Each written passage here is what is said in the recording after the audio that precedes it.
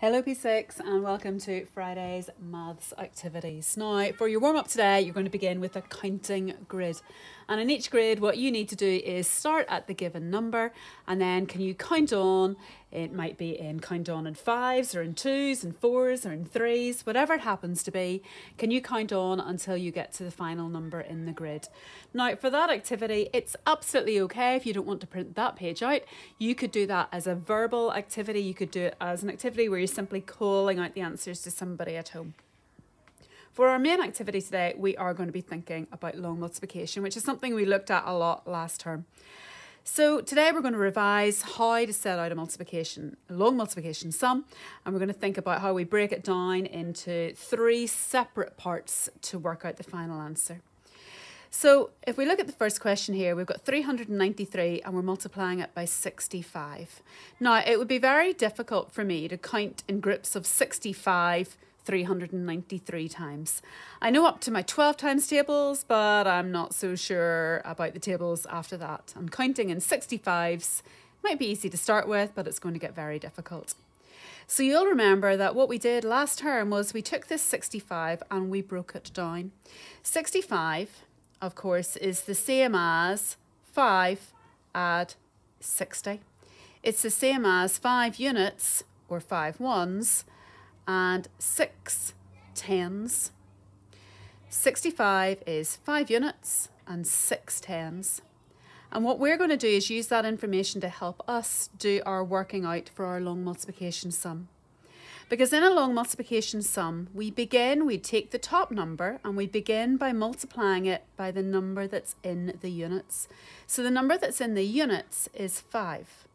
So I am going to be doing 393 times 5. Now for now, I'm ignoring that 6 that's there in the tens column. I'm going to pretend it's not there. And I'm going to do 393 times 5. So I'm going to do 5 times 3, 5 times 9, 5 times 3. So help me work it out. 5 times 3 is 15. So I put down the 5 and I carry the little 1 over. It's on the bottom.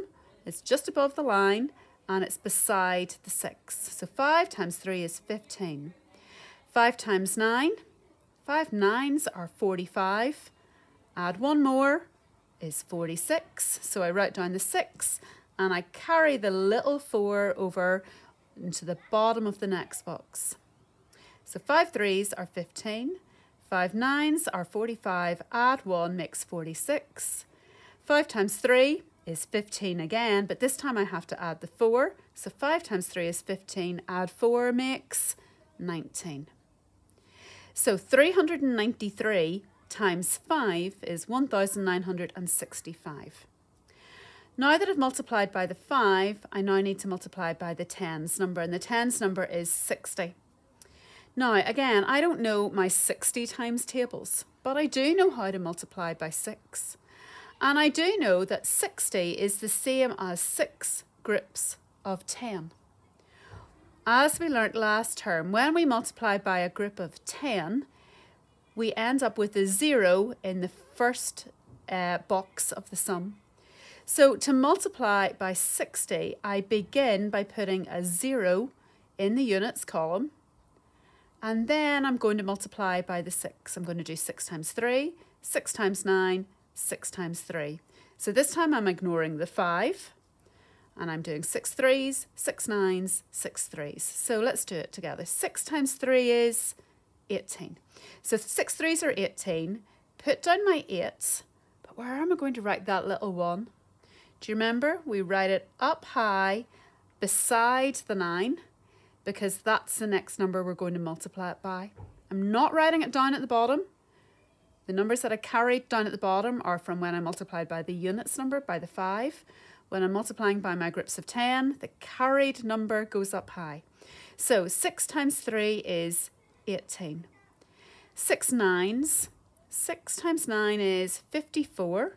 Add 1 more is going to be 55. So put the units 5 down there, carry the other 5 up high. 6 times 3 is 18. Add 5 more, 23. Can you think, how will I say the answer there? What does that number say?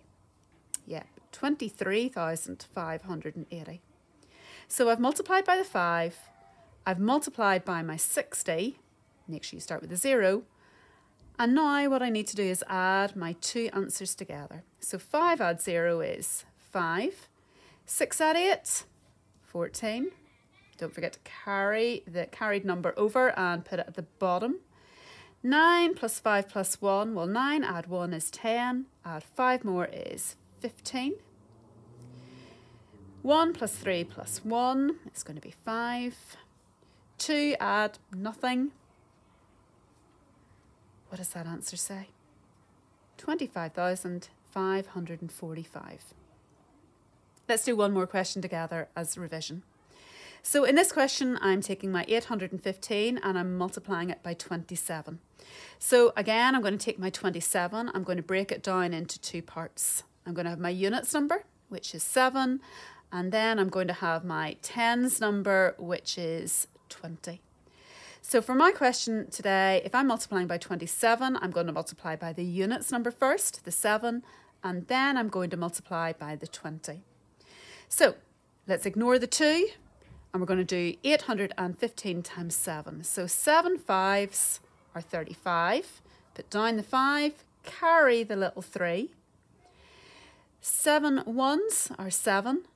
Add 3 more is going to be 10. So put down your 0 and carry the 1. 7 times 8, 7 8s are 56. And 1 more, 57. 5,705. I've multiplied by my 7. Now I'm going to multiply by the tens number, and that 2 means 20.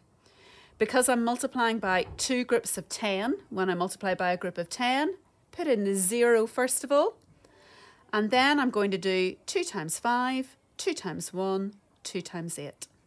So 2 times 5 is 10. Put down the 0, carry the little 1 up high beside this other one. 2 times 1 is 2. Add 1 more, makes 3. 2 times 8 is 16. Nothing to add to it.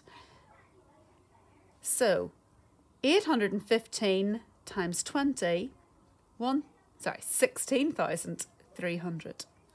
So I've got my two lines. I've multiplied by 7. I've multiplied by 20. And now I need to add those together again. So 5 add 0 is 5. 0 add 0 is 0. 7 add 3, that's going to be 10. 5 plus 6 plus 1, well 5 add 6 is 11, and 1 more makes 12. 1 plus 1, 2. So today, P6, for your task, if you need to, if you are still getting a little bit confused in those, rewind back, go and watch what we've just done again. But for your main task today, you are going to be completing this page. Now, to start off with, you have been given 4 questions for you to go and work out. So, do your writing on the page. Don't forget, we start off by multiplying by the number in the units. So, rather than trying to multiply by 49 all in one go, for this one, I'll begin by multiplying by 9, and then I'll be multiplying by 40. And then I'll add my two answers together. So you've got 4 long multiplication questions to do on your own. Then, part B, the imposters are back. I have given you 4 questions with 4 different imposters. So we've got blue, green, red and cyan. But some of them are imposters and some of them are crewmates. Can you work out which one is which? So what you need to do, I have already done out the questions for you. The carried numbers and everything, it's all there. But can you work out if each of these characters is a crewmate or an imposter? You'll need to go through the question, work out each answer, work each line out, do the adding up. If it works, it's a crewmate. If there's a mistake somewhere, then it's an imposter. If you do find an imposter, circle the imposter. So if you think blue is an imposter, circle blue. And then show us where the mistake happened. So did the mistake happen, perhaps was the carried number wrong? Was there a problem in the adding that maybe one of the carried numbers wasn't added up? Where is the mistake? Can you put a circle around where the mistake was as well?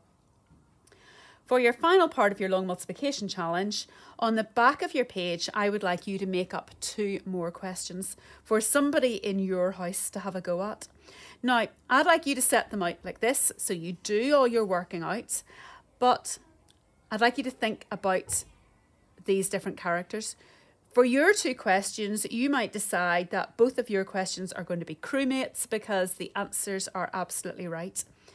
But maybe you'll decide to make a mistake in one of the questions, or you'll decide to make a mistake in both of the questions and make them into imposters. It is entirely up to you.